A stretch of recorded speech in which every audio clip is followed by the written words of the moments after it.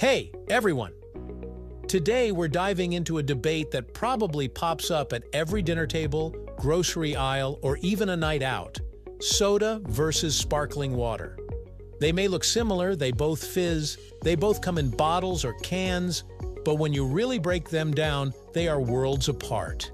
So if you've ever wondered what the real differences are, or maybe which one is better for you, stick around. Let's fizz things up a bit. Right here, on History of Simple Things.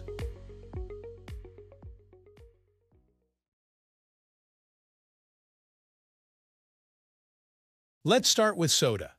The classic carbonated drink that's been a staple of birthdays, movie nights, and every fast food combo you can imagine. Soda is sweet, bubbly, and often comes in a rainbow of flavors. But here's the thing. Most of that sweetness comes from sugar.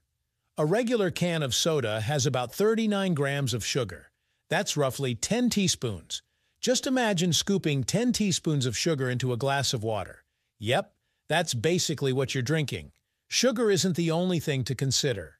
Soda is also acidic, usually because of phosphoric acid or citric acid. These acids can wear down tooth enamel over time.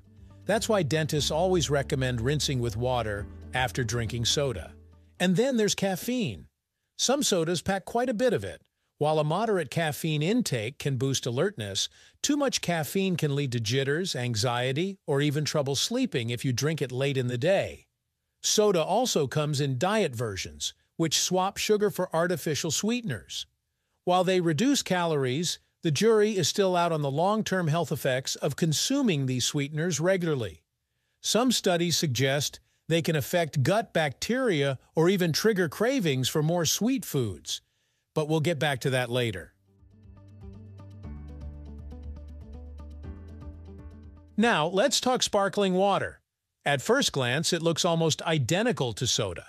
It's bubbly, comes in bottles or cans, and sometimes even comes flavored. But here's the big difference. Sparkling water usually doesn't have sugar, calories, or artificial sweeteners. The bubbles come from carbonation, basically pressurized carbon dioxide dissolved in water. That's it. The health benefits? They're pretty clear. Because sparkling water doesn't have sugar, it won't spike your blood sugar or contribute to weight gain the way soda can. And because it's just water with bubbles, it can help with hydration. That's huge. We often overlook the importance of just staying hydrated, but water, and yes, sparkling water counts, helps with energy, focus, and even digestion.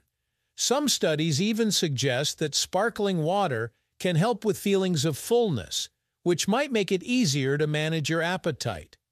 Flavored sparkling water is also becoming super popular.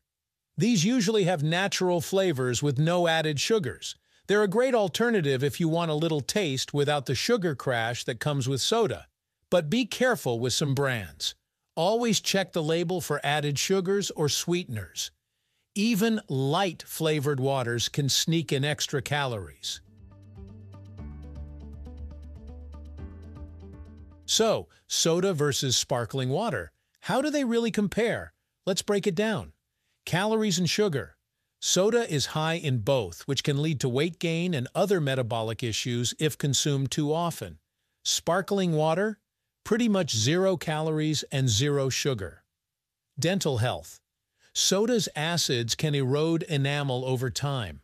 Sparkling water is slightly acidic because of the carbonation, but it's nowhere near as harsh on your teeth as soda. Still, if you drink it constantly, a straw might help reduce contact with teeth. Hydration. Soda is not ideal for hydration, partly because of sugar and caffeine. Sparkling water is just as hydrating as regular water. Digestive effects. Some people find sparkling water can cause bloating or gas because of the bubbles. Soda can do that too, but with sugar and sometimes caffeine, it can be even more uncomfortable. Additives. Soda has preservatives, artificial flavors, and sometimes colorants. Sparkling water is usually just water and carbonation, though flavored varieties might have natural extracts. Here's an interesting twist. Taste. Soda has this instant gratification factor. Sweet, fizzy, sometimes caffeinated. Basically, it hits all the reward buttons in your brain. Sparkling water, on the other hand, is more subtle. If you're used to sweet drinks, it might feel a little boring at first. But the more you drink it, the more refreshing it feels. And the fact that it doesn't leave a sugar crash afterward? Total bonus. Psychologically, soda is tied to nostalgia and social habits. Think about all those childhood memories. Birthday parties with cola, movie nights with root beer, even just a quick sip from the vending machine.